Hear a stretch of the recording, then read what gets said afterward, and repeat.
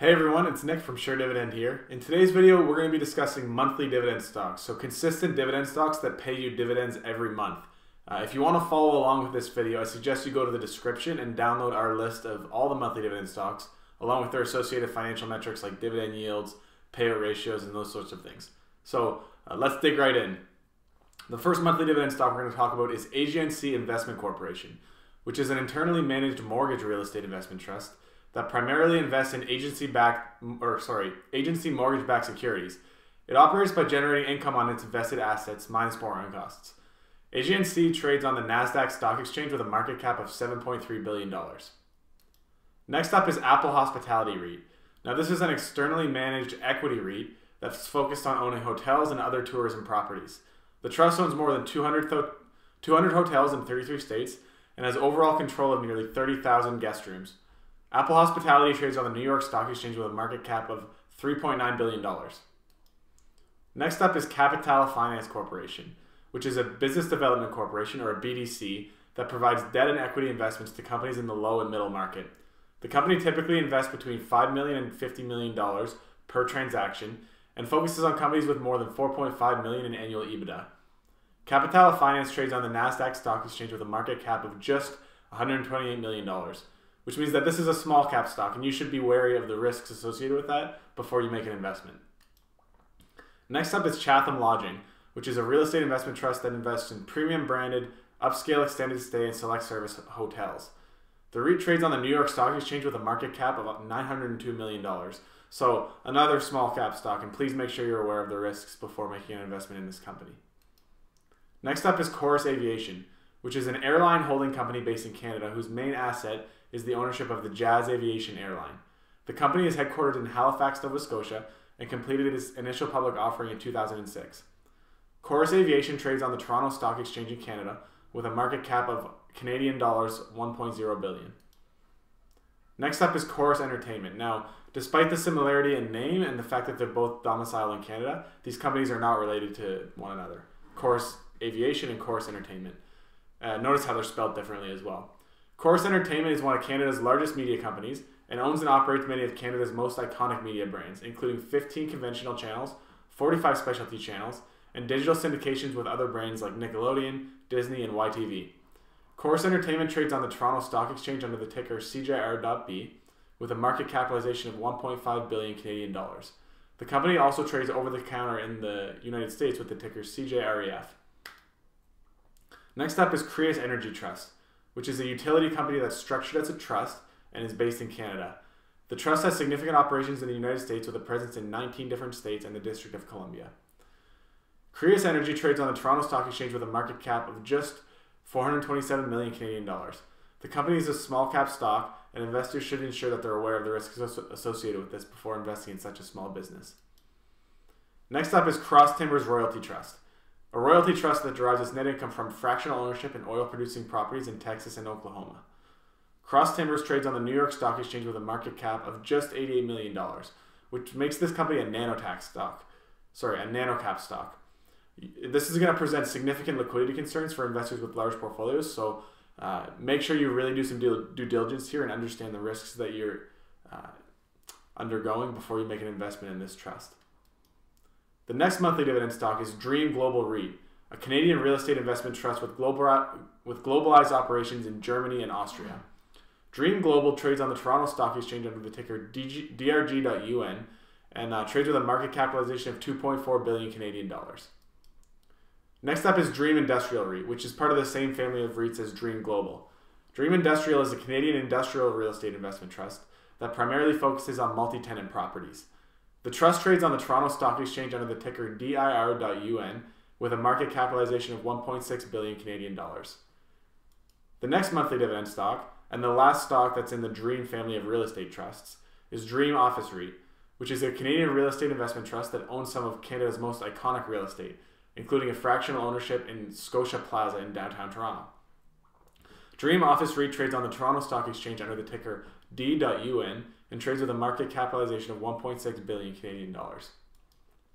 Next up is EPR Properties, which is a triple net lease real estate investment trust that focuses on entertainment, recreation, and education properties. The trust trades on the New York Stock Exchange with a market capitalization of $4.1 billion. Next up is Enerplus, which is a producer of crude oil and natural gas in Canada and the United States. The company has exposure to some of the premier energy geographies in the United States, including the Bakken Three Forks region in North Dakota and the Williston Basin in North Dakota and Montana. Enerplus trades on the New York Stock Exchange with a market capitalization of $2.6 billion. Next up is Gladstone Investment Corporation, which is a business development company, or a BDC, that makes debt and equity investments in early-stage private businesses. The debt instruments consist of senior term loans, senior subordinated loans, and junior subordinated loans, while the equity side focuses on common and preferred stock. Gladstone Investment Corporation trades on the NASDAQ exchange with a market capitalization of $336 billion. The next monthly dividend stock that we'll discuss is Gladstone Capital Corporation, a closed-end business development company that makes debt and equity investments in early-stage businesses. The BDC's portfolio companies typically have between $3 million and $15 million of annual EBITDA. Gladstone Capital Corporation trades on the NASDAQ exchange with a market capitalization of $234 billion. Next up is Gladstone Commercial Corporation, which is a commercial real estate investment trust that invests primarily in single-tenant and anchored multi-tenant net lease assets. It owns approximately 11 million square feet of office and industrial real estate in the United States. Gladstone Commercial Corporation trades on the NASDAQ Stock Exchange with a market cap of about $495 million. Next up is Global Net Lease, which is a triple net real estate investment trust that operates in many of the most important global economies, including the United States and various countries in Europe. Global Net Lease trades on the New York Stock Exchange with a market cap of $1.1 billion. The next monthly dividend stock that we'll discuss is Granite Real Estate Investment Trust, which is a Canadian real estate investment trust that owns and manages industrial real estate properties across North America and Europe. The trust trades on the Toronto Stock Exchange with a market capitalization of 1.7 billion Canadian dollars. The next monthly dividend stock that we'll discuss is Harvest Capital Credit Corporation, a business development company that makes investments in lower middle market companies that are usually at an early stage of their growth cycles. Harvest Capital Credit Corporation trades on the NASDAQ exchange with a market capitalization of $67 million, which makes it a nano-cap company and one of the smallest monthly dividend stocks that we'll be discussing today. Next up is Horizon Technology Finance, which is structured as a business development company that focuses on the technology sector. This monthly dividend stock is similar to a venture capital firm, but it uses debt instead of equity to make its investments. Horizon Technology Finance trades on the NASDAQ exchange with a market cap of $67 million, making it a nanotech stock and one of the smallest companies we're discussing today.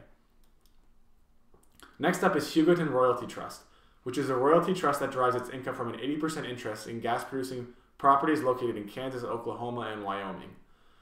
Hugoton Royalty trades on the New York Stock Exchange with a market cap of $28 million, making it the smallest company in our list of monthly dividend stocks.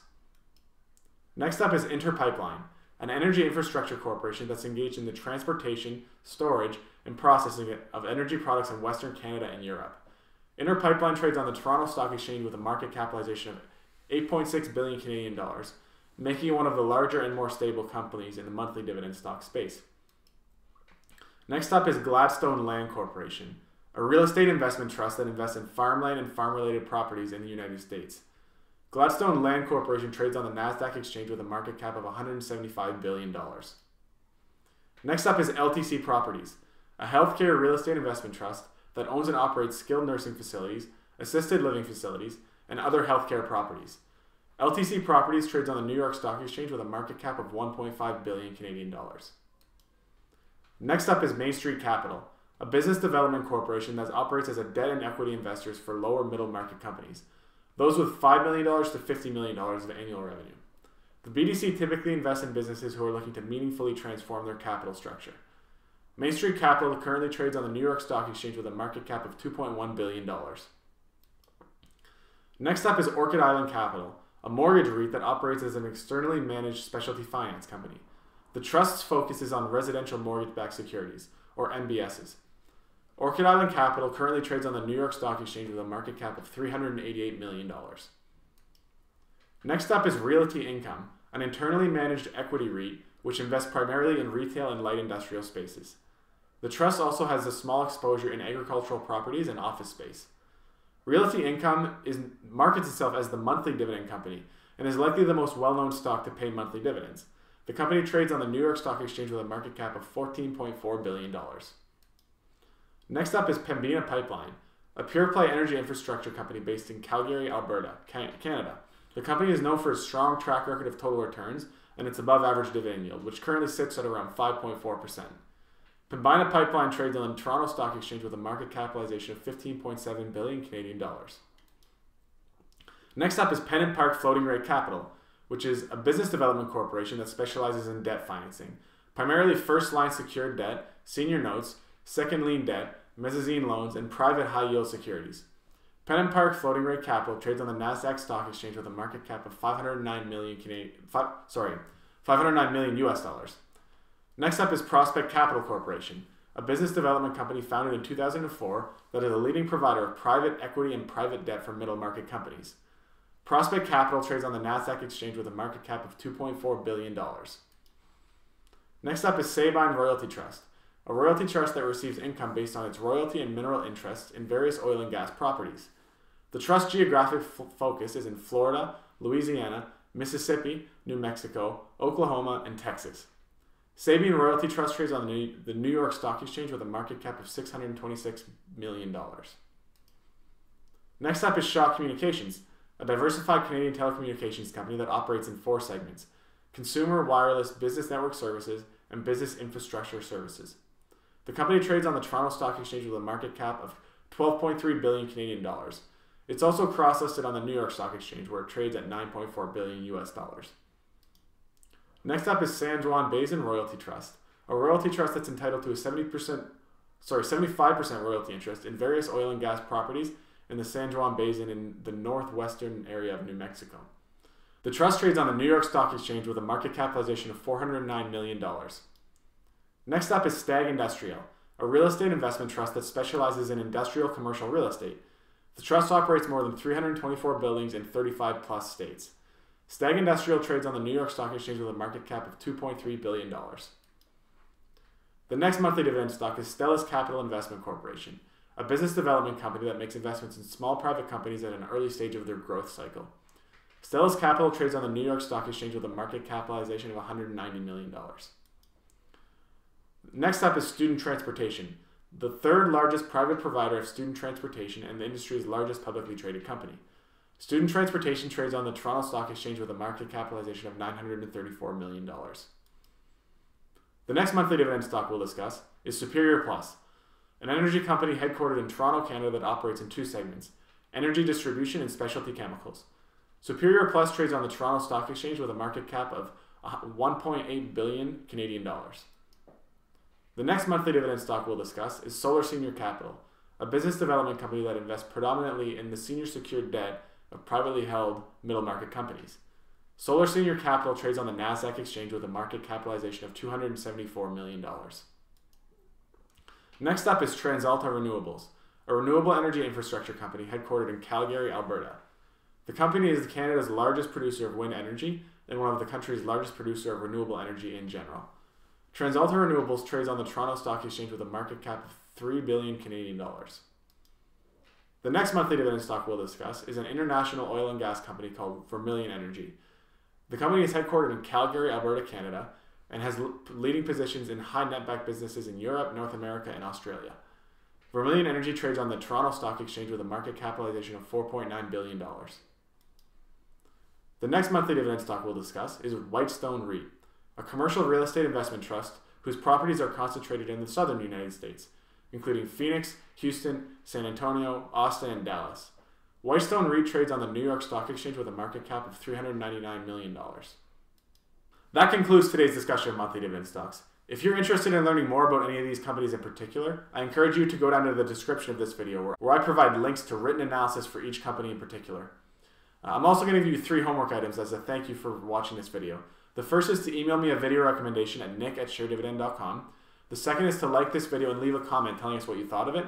And the third is to subscribe to our channel, Sure Dividend, if you're interested in learning more about investing in high quality dividend growth stocks for the long run. Thanks for watching, and we'll see you next time.